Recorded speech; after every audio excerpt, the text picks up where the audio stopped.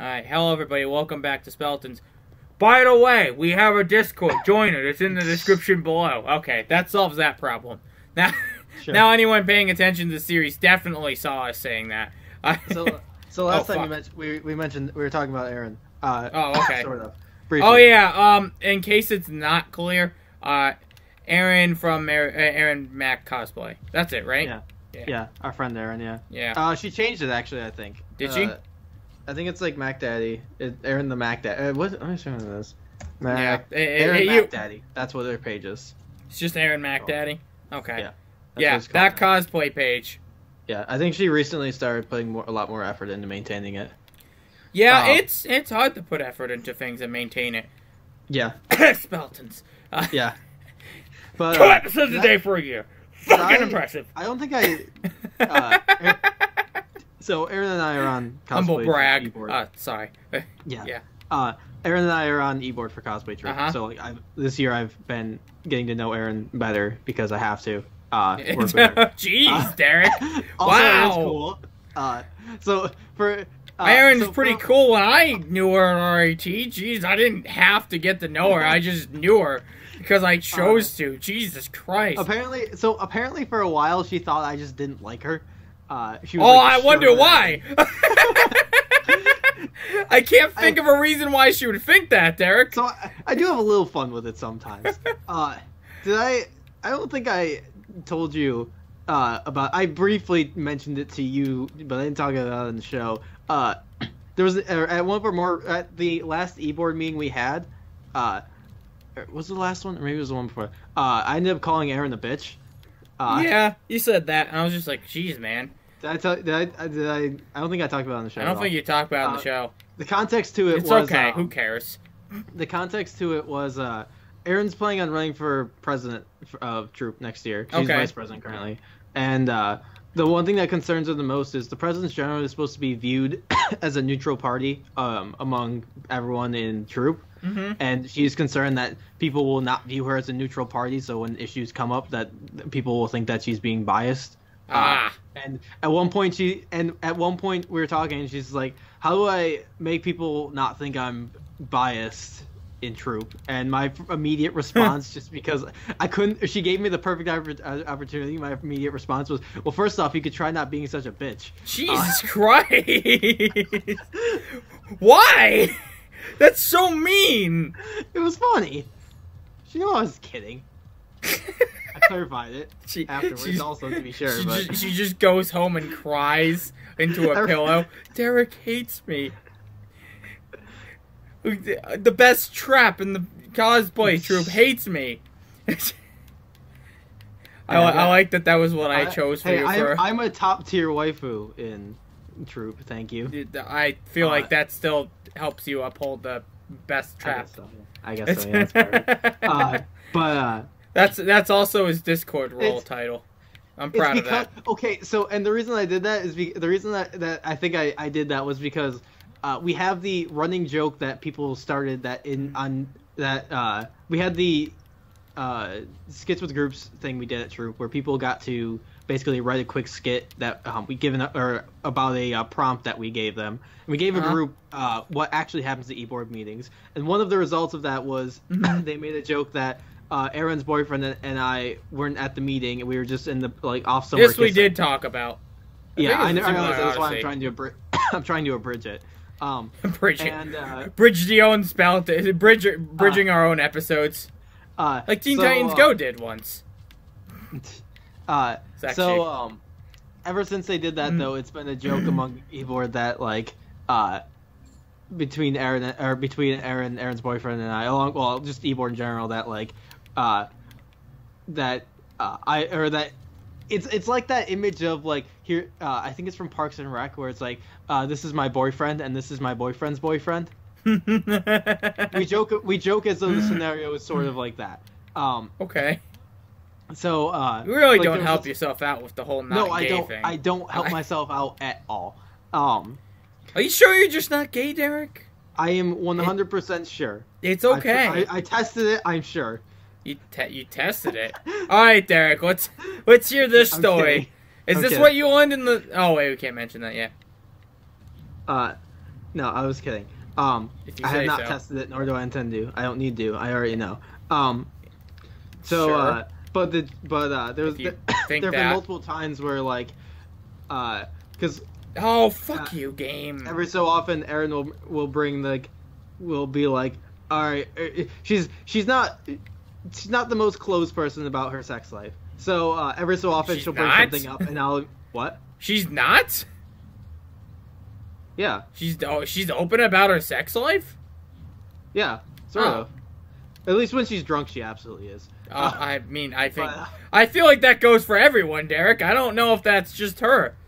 But well, she's also she's told us stories of stupid things just like in the e-board chat. Anyways, most of the time. Are you sure she's not drunk then? She's also told us during meetings, which I don't think she was drunk during. But it's possible, I guess. Okay. I guess we're just like gossiping about Erin this entire that's episode. fine. She can listen. Erin, you're great still. I bet she. I mean, if she's subscribed to us, she might know. She's not subscribed to us. Her loss. She's not gonna. She's not gonna know what episode this is. But there have been times where like she's like where I guess like the joke came up like, Derek, why were you like kissing with my boyfriend or something? I was like, well, you know, apparently you're not doing a good enough job.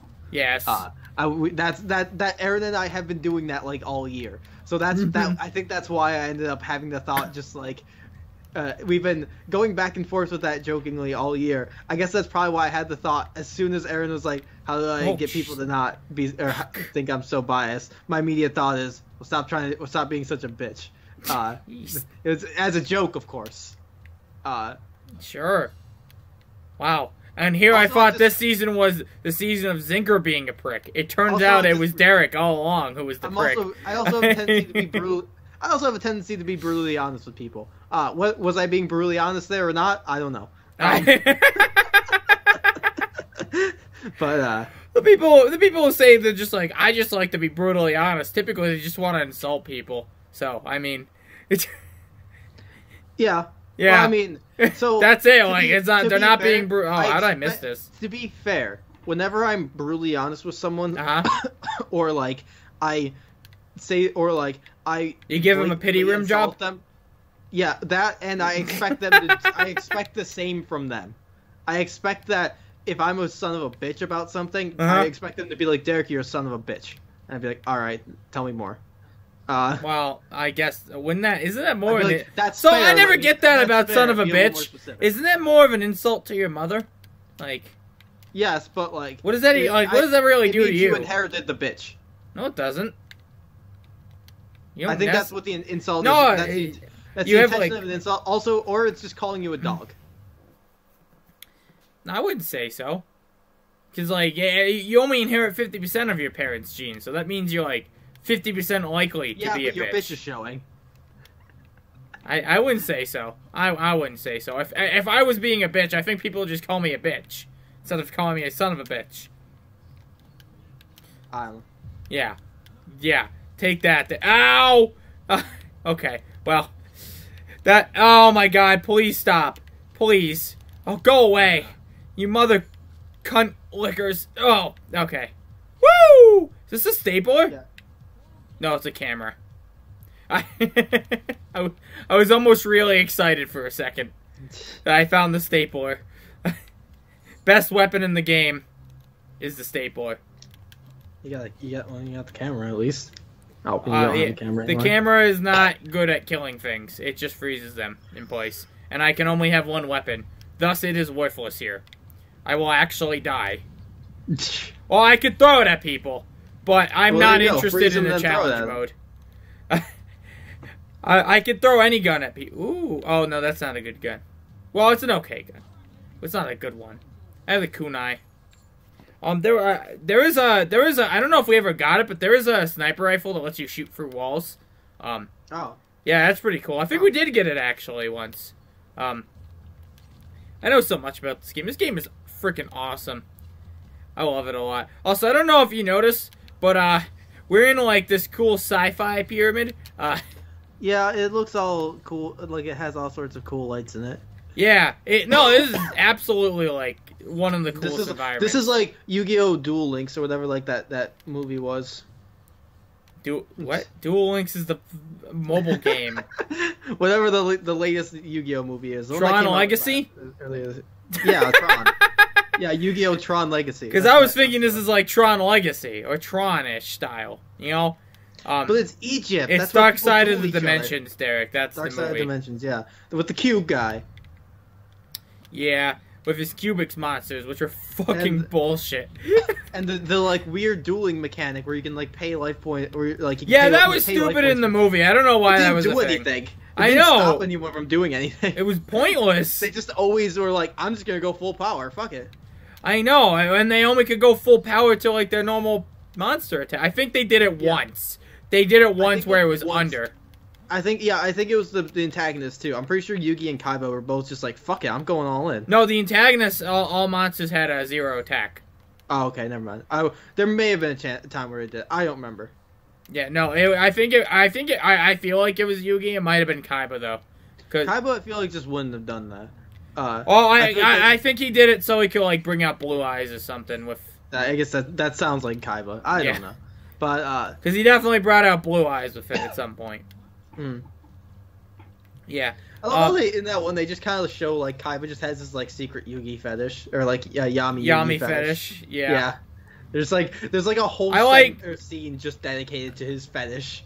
Yeah. Well, he also makes the space elevator. Yeah. Which they talk about in the fucking bridge thing, which is absolutely perfect. Literally the best. Oh god, that's a ram. That's literally like the best thing. Yeah. But no, there's also that scene at the end where he actually finds Adam and they start a duel. Yeah. Yeah, that's funny. He somehow travels into like Egypt in the past. Yeah. Despite all means, he manages to accomplish that. It's okay. When did Yu-Gi-Oh ever care about the plot? I guess the first couple. No, you know what? Fuck it. They never cared about the plot. They never, not at any point did they care. Season 4, obviously. Well, I feel like any of the seasons, really, they just didn't care. Oh boy, this is not a good scenario. I don't like this. I don't like this. I wish I had trapped the Sabler. Oh, I'm gonna take damage. I took damage. This is sad. This is a sad day. This is a tough one. This is a tough one. I don't know how you do it. It's a toughie. Alright, yeah. Now I want to see like Yu-Gi-Oh! Tron Legacy.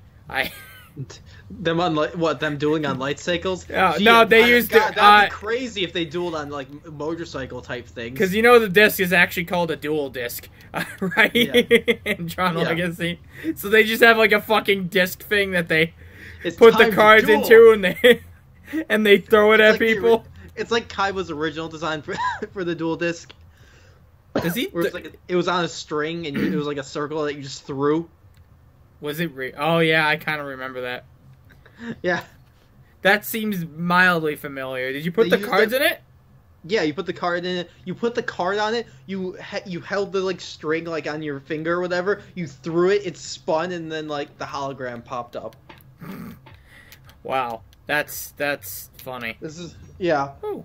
It was literally a circle. I am not getting anything from these chests. I think that's probably why it was actually called a dual disc, despite being more of a dual trapezoid. It's still doesn't it fold up to a disc shape? It's more like a parallel. It's parallel lines.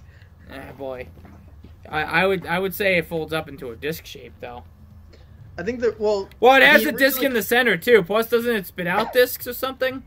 It spits out hologram projectors. Well, it used to, and then they stopped caring about those. And then just the holograms always work. Yeah. Anywhere. That's the easiest way. Then in an Arc V, they just made it the entire field is always a battle. Yeah. And then occasionally you run around and grab cards that do stuff, I guess. Oh, yeah. That's interesting. It's also lazy, but it's interesting. I feel like they were trying to make duels more interactive with that. To be fair, it's a show about card games. I feel like they had to spice it up somehow. Yeah, I feel they had to change up the format somehow. Besides, here's a different protagonist. There's bad guys. He's gonna duel them now. Yeah. Meanwhile, I wonder what they're doing in fucking range, because... That's probably why people didn't like Duel Academy as much. Duel Academy didn't do as much, or it was very similar format to the original Yu-Gi-Oh, except in a school. Yeah, it's just like, and then they had motorcycle duels, and then they had. Thank God Pokemon didn't follow. But they had number hunting. I don't know where that accomplished. Anyhow, next time on Speletons. Bye bye.